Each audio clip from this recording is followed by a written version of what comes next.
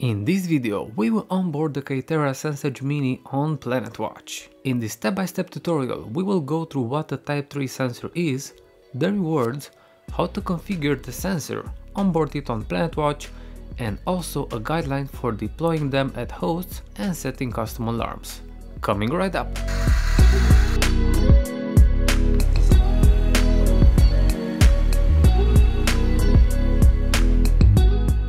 So let's see what a Type 3 sensor in the PlanetWatch ecosystem represents. It's a premium indoor sensor that is not tied to Tier 1 and Tier 2 locations, so it doesn't matter for the daily reward if you place it in a house inside the village or in a central apartment in a capital. What is required is that the location is not deserted, so it should be a home where people live or an office space that is used. The other requirement is to not have more than one Type 3 sensor per location. So no, you can't put one in each room of a house. They need each to be in a separate household or location.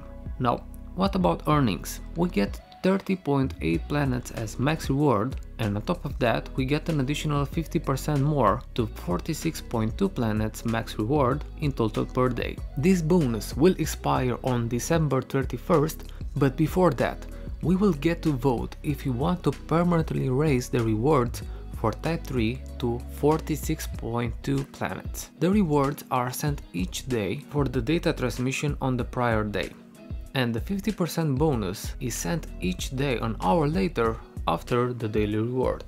Going into the setup, we must first decide if you leave it on a flat surface or mount it with the provided accessories. We can let it on a surface in the vertical position. The main thing here is that the bottom and the top of the sensors are the air ports through which the air is circulated in order to be measured, so they are not to be covered. Step number 1 is to open the front panel by giving it a firm tug.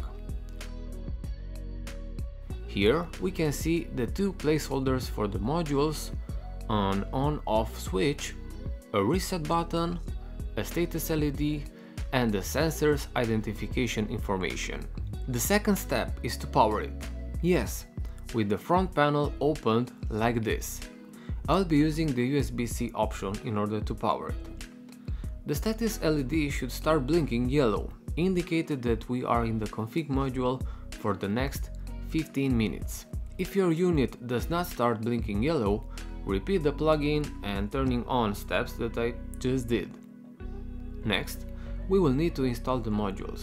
The most important part is to place them with the Kaiterra logo and the plastic ring facing forward towards us and the pins up. We can place them in which order we like and in what socket we want. And it's not only doable, but highly recommended to install or swap the modules while the sensor is on. We'll start with installing the silver particulate matter module. We should press it until we hear a click. If everything is okay, the LED of the socket should blink once. If it flashes continuously or stays on, the module requires replacement or it has a failure and needs to be looked at. To remove a module, just grab it by the plastic ring and pull it out. Now that we have it on, we need to set up the Sensedge Mini. To do that, we have two options. We can use a laptop or we can use a phone. I will show you the phone version and talk about any differences between the two methods as I go along. So grabbing the phone, we need to go to App Store for iPhone or Play Store for Android and download the Kaiterra Enterprise app. Not the live one, the Enterprise one. If you want to use the laptop, you need to go to their support website and download the Kaiterra Enterprise Configuration Tool. This is available for all platforms, Mac, Windows, even Linux. The link to this page will be in the description below. Once we downloaded the app or install the program, open it. The next step is to connect to the Wi-Fi generated by the Sensedge Mini. The name will start with Kaiterra. If you don't see its Wi-Fi, try turning it off and then on and look for the blinking yellow light that indicates the setup mode. Going back to the app or the program, we will tap on Configure. If you see any pop-ups about permissions, tap on OK. Once we have a connection with the sensor, we will see a device details view. The most important part is to copy the UDID, which is the sensor specific ID. We will use it in a few minutes. Another thing to check is the sensor life, where we can see the module's health. The next step that we need to take is to go to the configuration tab. Here we can set a name for the location of the sensor and the name for it. Once that is done, we need to connect it to the internet. In the interface we can choose which method should the sensor choose. It makes sense for a manual selection, since there are cases where we want to power the Sensedge Mini through the Ethernet but have the internet connection through Wi-Fi. If you use Ethernet for connection and have DC HP, there's no need for things for you to configure. If you use Ethernet and need a static IP, you need to set the mode to be static and then input the IP address. If you want to use Wi-Fi, bear in mind that the sensor only knows the 2.4 GHz connection, so make sure that the router has it enabled if you tinkered with your hotspot settings. By default, it is. In the SSID, we need to put the name of the Wi-Fi, and be careful that this is case sensitive, so write it exactly as you see it in the Wi-Fi list and also the password for it. Another thing to consider is, if you use the phone, it will prompt you that the Wi-Fi connection has no internet access, and if you like to switch to the mobile data, tap Keep Trying Wi-Fi or something similar to stay connected to the sensor. This will appear both on iPhone and on Android devices. Underneath, we need to check this device will be connected to the internet and make sure that the sleep mode and disable configuration mode are both off. Unlike Atmo or Element, we will never reset the TVOC or CO2 levels. These are advanced settings for the service use only. The baseline correction happens automatically over time. The last step is to tap on configuration device in order to send all these configuration settings to the Sensedge Mini. On the sensor itself, it will enter pairing mode, so the status LED should flash slowly with a green color. In case of success, the LED will turn off, otherwise it will flash red for no connection and it will stay red for device failure. If so, restart the whole process. If successful, we will place the top lid back again by pressing on the corners. Great! The last step is to open a browser and go to dashboard.kaiterra.com. The link will be in the description below, of course. We need to create an account. Now, once we do and we are logged in, we will tap on Add Device. In the first field, we can set it under a category, here name project, and the most important thing is to paste the UDID that we copied when we connected the sensor in the setup mode. Once we are done, we will see the sensor and we can see detailed readings and the status of it. Bear in mind that we'll probably do a firmware update after it will be connected to the internet, and it will take a few minutes until we will see the sensor online. Also, this page is not updated live, so you need to refresh it in order to see the latest data. Awesome! Give this video a thumbs up if you think it's useful. Now, going into the onboard process, the first step is to get the new app. Go to the App Store if you are on an iOS device, or Play Store if you are on an Android one. Search for PlanetWatch and download the one with the same name. PlanetWatch Wearable is the app for AtmoTube Pro only.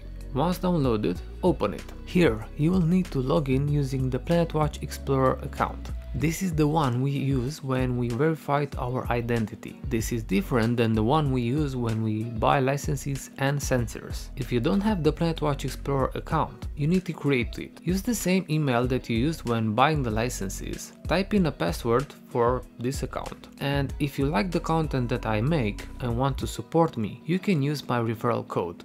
It will be shown right now on the screen, and also you can find it in the description below to copy paste it. After the registration or logging in, I suggest going into the settings and enabling the face or fingerprint authentication. This is way faster than the logging in using the user and the password.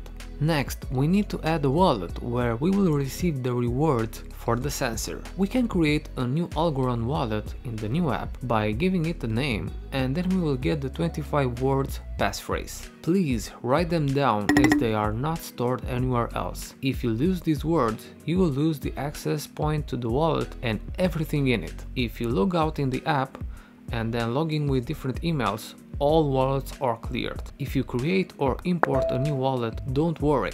PlanetWatch will send you the necessary algos for NFTs and plant activation. I will import my wallet as it is already created. To do that, just give it a name and write down the 25 words passphrase corresponding to that wallet, with small caps and with exact one space between the words. No commas, no order numbers. Then tap on verify. If everything is okay, you will see the wallet in this section. Great, now let's onboard the Kaiterra Sensedge Mini.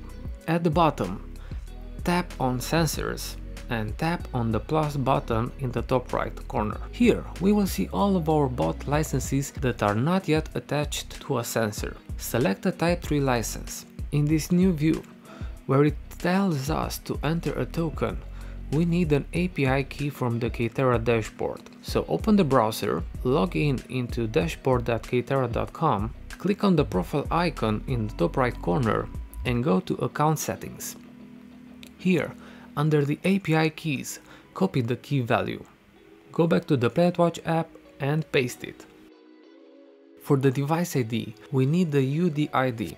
So let's go back to Kaiterra dashboard and open our sensor.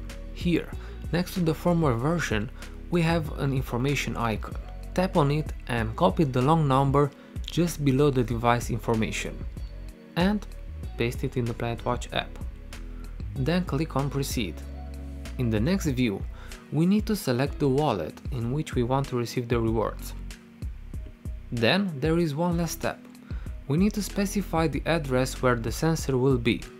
This needs to be accurate, since PlanetWatch will verify this, and if they find inconsistencies, they will ban you. If you need to move the sensor to a new place, you need to open a ticket and specify this and the new address where the sensor will be active. Once this is done, we will tap on Proceed. Now, we need to wait until PlanetWatch transfers the NFTs for the sensor and the license. If you see this error, don't worry, just try again. If the servers are loaded, you might need to retry a few times before the onboarding process is successfully completed, or even try later. If the onboarding is successful, you will get this message. Awesome! Give yourself and this video a thumbs up for doing this.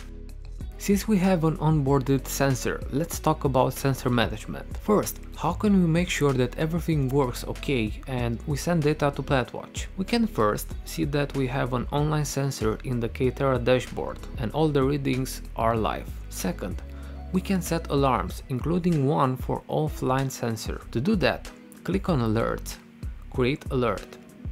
In this window, we will give it a name and select the sensor on which the alert will be activated upon. In the next step, we can set the email that will receive the alert, and the last step, we need to configure when it will be triggered. Press the delete button on the overall index. Under the select drop-down, choose offline and hit the plus button. Just click on Save Current and our offline alarm is activated. And the last but not least point is how to manage multiple sensors. Since we can have only one sensor per type at our home, the others will need to be deployed to hosts. There might be multiple strategies here, but here is what I will do. I will have a wallet for each location, and each sensor deployed there will be activated on that wallet. This way, it will be easy for me to track how many planets each location generates and to give the 10% of the reward to the hosts. In order for them to have access to the data, I will create a Kaiterra dashboard account for each sensor and will hand them down the user and password for that account. To do that and still maintain control, I'll be using the Gmail's alias feature. That allows us to have under the same email address multiple aliases using the plus sign followed by a number. So for Kaiterra dashboard, all these are different email addresses that each has a right to an account, but they all point to the same real address on Gmail. So if you have other strategies to manage your sensor fleet, share with us in the comments below. That's it for this video. Give it a thumbs up, subscribe if you haven't already, and stay tuned. Until next time, see ya!